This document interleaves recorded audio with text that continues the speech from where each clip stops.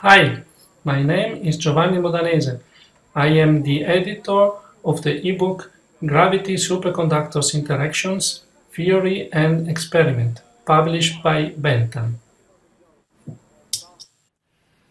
I am a mathematical physicist at the University of Bolzano, Italy, and my co-editor is Glenn Robertson, an engineer and physicist at NASA. The book is indexed in the Scopus database. As you probably know, the microscopic nature of the gravitational force is still a mystery. There have been important mathematical and formal advances in the so-called theory of quantum gravity. This partial theory has also predicted some possible quantum gravitational effects observable at the cosmological and astrophysical level. Yet some people believe that we can learn more about the microscopic nature of gravity by looking at the interactions between gravity and superconductors. These interactions might be peculiar because superconductors are macroscopic quantum objects.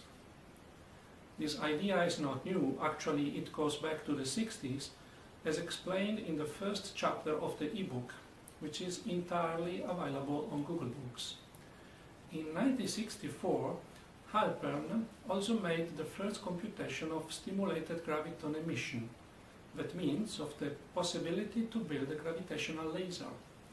His general answer was negative for several reasons, but in Chapter 4 by Giorgio Fontana and Chapter 5 by myself, we discuss if it is possible to overcome these difficulties in superconductors.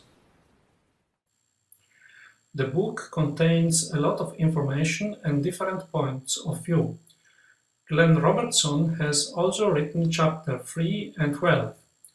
I have also written a chapter, Chapter 8, in collaboration with Eugene Pokletnov, who has been one of the pioneers in this field. There is some criticism too, for instance in Chapter 10 by Hathaway and Rice.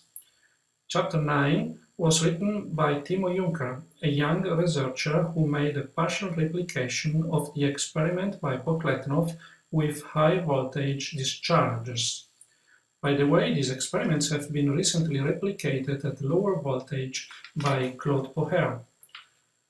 Finally, other important contributions are by physics professors from the United States and from Germany, namely Clive Woods, Chapter 2, Ray Lewis, Chapter 6 and 7, and Joachim Hauser, Chapter 11, with Walter Dröscher.